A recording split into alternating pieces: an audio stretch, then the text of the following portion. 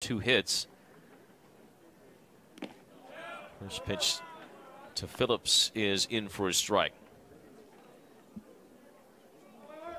King 0-1 with an 11.05 ERA, and Phillips will go the other way on him. It's up in the jet stream, threatening at the wall, and it's gone. A home run for Dylan Phillips.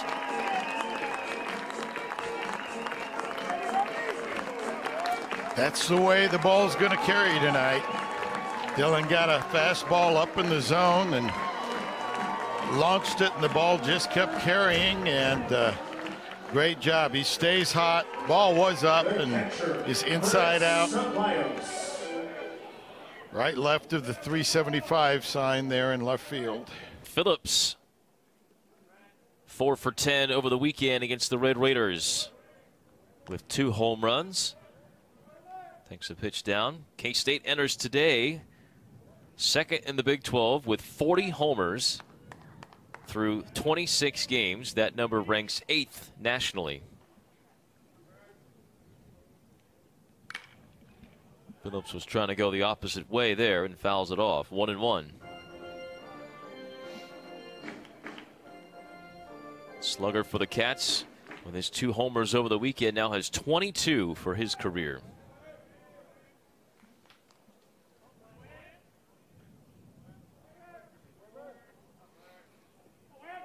He's been playing pepper with the center field batter's eye. He'll drive one here to the gap in right center field. That'll be down for a hit. Phillips rounds first. He's on his way towards second. Takes a big turn and will halt there as Pete Hughes puts up the stop sign. A double with 2 outs for Dylan Phillips. That was a breaking pitch that stayed up and stayed out over the plate. And Phillips was able to pull it into right center field. No need to try to stretch it into a triple. You don't want to make that last out at third base.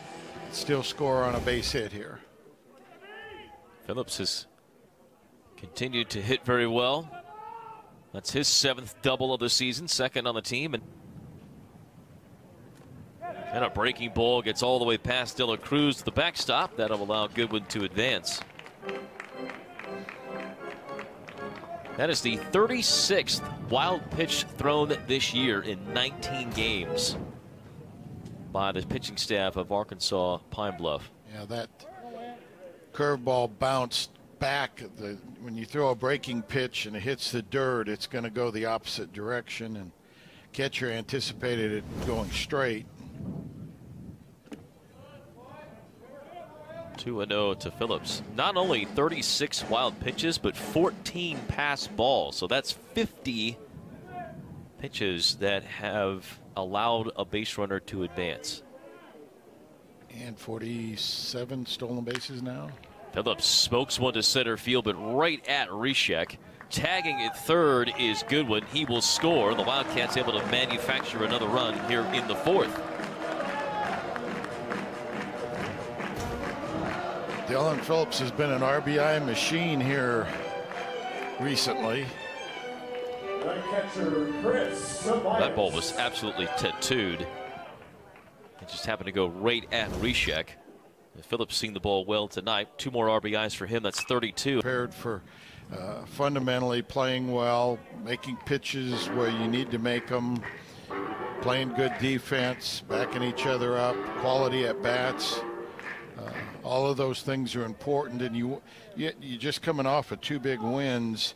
You don't want to have a letdown here. You don't want to overlook anything, particularly in your preparation for things. 0-2 to Dylan Phillips, who has produced in each at bat so far today. Double, homer, sac fly. Runner at second with 1 out for Phillips.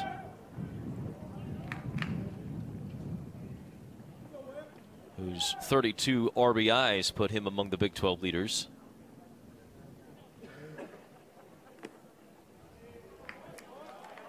One and two. You can see him trying to time up Luster with that leg kick. Such a hard swing from Phillips. Has homered now in 3 straight games for the Wildcats. And he'll drive one the other way again.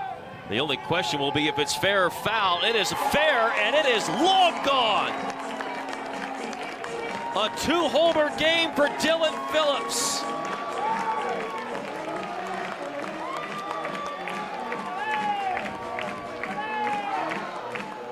We got a fastball out over the plate and up, and he did what he did with his last one. Got it up in the air and drove it. And he's got opposite field power. With that wind, there was no doubt that that was going to carry. It was just a matter of whether it was going to stay fair or not. He hit the roof of the construction trailer that's out beyond left field.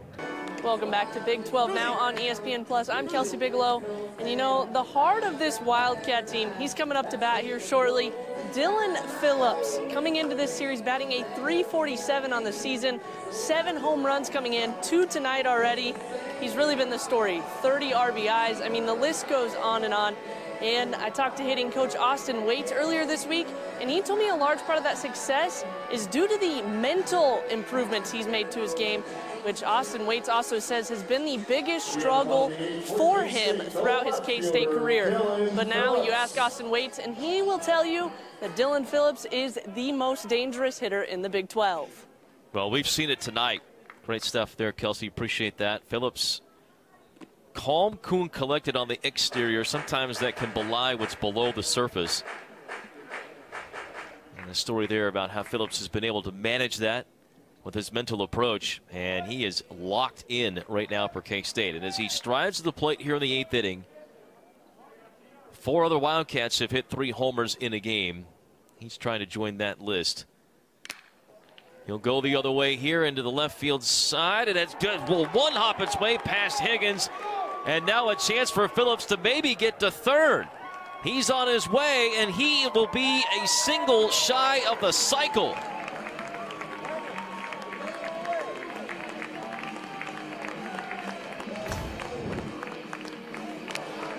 Fastball outside part of the plate, did a great job staying behind it, and then just took advantage of the ball getting by Higgins and 3-bagger. His slugging percentage has gone up substantially tonight. 2 homers, double, and a triple, and 4 at-bats for Dylan Phillips. What a night. Probably wanted Pete to wave him home, but ball was coming in the infield. So as we name our player of the game, no surprise in this one, Dylan Phillips, the highlight of the day on the offensive side for the Wildcats. What a day for the slugger of K-State. Well, 4 hits, all extra base hits, 2 home runs, 1 single away from the cycle, and the only time he made it out was a sacrifice fly that scored a run. That was a laser beam to center. 4 RBIs. Pretty good night. Like I said, whether you talk on-base percentage, slugging percentage, batting average, pretty good night's work, and continues to stay hot.